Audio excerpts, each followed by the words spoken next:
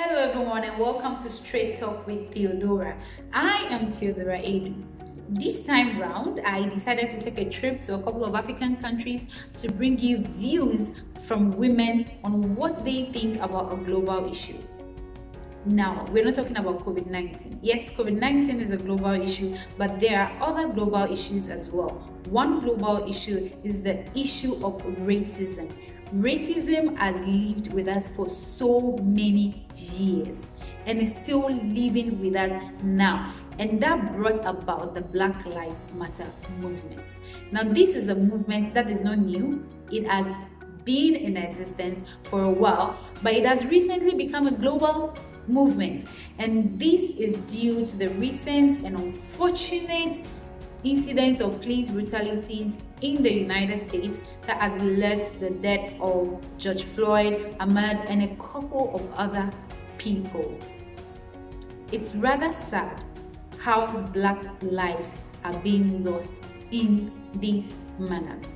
So I decided to seek the views of these women in these selected African countries on what the Black Lives Matter movement means to them as an African woman, what impact it has had or it is having on the African woman. And these are what they've got to say.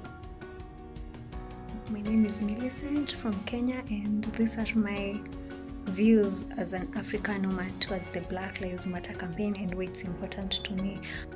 The Black Lives Movement is a human rights movement. We cannot live in a society where a single life does not matter. The idea that we begin to perpetuate a narrative, a very wrong one at that, very misleading and distasteful narrative that a particular race is higher than the other is where the problem lies.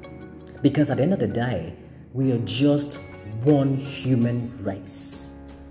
Black Lives Matter is a movement that started in the US, is global, and Africa is not indifferent to the Black Lives Matter movement. Recently, with the sad and unfortunate death of George Floyd in the US, we saw protests around the US, protests in several countries of the world, including Africa, and many Africans, myself included, took to social media to mourn his death, to demand an end to police brutality in the US, and to call for justice for George Floyd.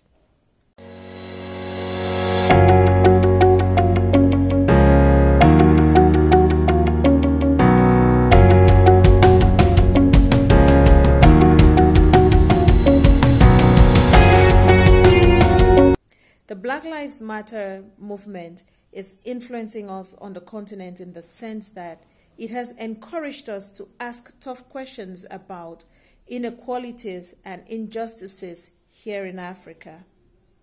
Our experience with racism in Africa may not be the same as the experience of those who are in the US, but we have a history of colonialism on the continent, and this bears similar features with what is happening in the US. Colonialism is in our past, but the effects of it are very much alive in our day-to-day. So the movement, like I said, is empowering us to ask tough questions and also inspiring similar movements to address these inequalities that we have in the systems in the countries around Africa. There is only one race. There are multiplicity of ethnic groups from different parts of the continent with different cultural belief system and way of life, yes. But there is not one other ethnic group that is superior to any other. So first and foremost, let us scratch that. There is only one human race by humankind, and all of us belong to that. Somebody may have a superior idea. It doesn't make you a superior human being than another person, because your fantastic idea in a particular context may not be as superior, in quote, in another context where somebody else proffers a better solution. We're all part of the human connectivity, and for that singular reason, our contributions is what matters. What are we adding to society? The Black Lives Movement became so critical simply because we have a situation where systemic entrenching of legal laws that are designed to diminish, marginalize, discriminate, deny, disempower a certain group of ethnic group have been done over time and has been allowed to fester. And this must stop today. So for us in Africa, as we relate to the Black Lives Matter, the thing here is this: we cannot be bystanders. If we think the Black Lives Matter over there is not our problem, that's a big mistake, because in the entire bigger picture, here it is at home. Patriarchy is eating or has eaten so deep into our cultural system, it's eroding the values of women. And not just women, even men. A situation where society denies men the right to express feelings. A situation where a woman, by the definition of cultural practices, is made to subject herself through heinous, horrendous, horrible cultural practices called the widowhood rights, enabled by other matriarchs. We need to begin to have the conversation about, does a widow life not matter? Does a child in a relationship where a mother and father exist that has been abused be chosen in a situation where a woman chooses marriage over her own daughter? Those are other enabling systems and enabling actions and practices that many of us, one way or the other, enable in our society that needs to be overhauled. Every child lives matter. Every human lives matter.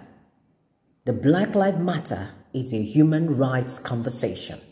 It's a human right matter, and we all must begin to understand that every ethnic group lives matter.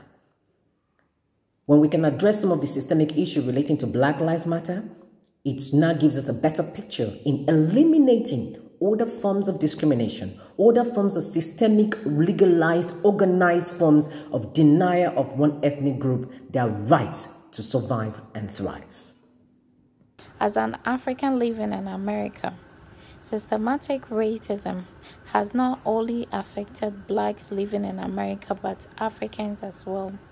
There is an adage in the Ghanaian language that if you see your friend's beer on fire, you have to make water available for yourself.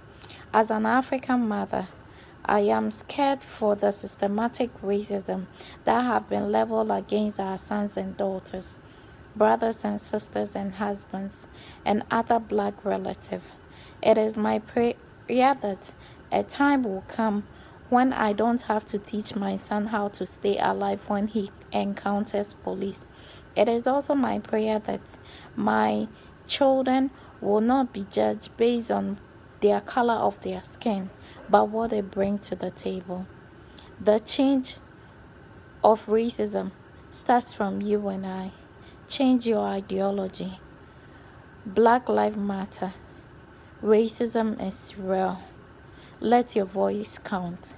Thank you. Hello, my name is Winnie Akide from Uganda. Black Lives Matter to me means we all have equal opportunities regardless of our skin color, and our issues are all as important as any other person's in the name of humanity. Black Lives Matter. As a woman anywhere in the world, it is our desire to see that the fruits of our womb, our brothers, our sisters, aunts and uncles, they get to flourish regardless of where they are, and don't live in fear that they may be the next victim of police brutality. Black lives are important. They deserve to be fought for. They need to be fought for. Also, police and other people who are practicing brutality towards black lives, I would like to tell them know that if anyone is on the wrong side of the law, there are measures and procedures of how to handle the situation, and these measures are there to be followed. So, protect black lives. Thank you. Kwaheri.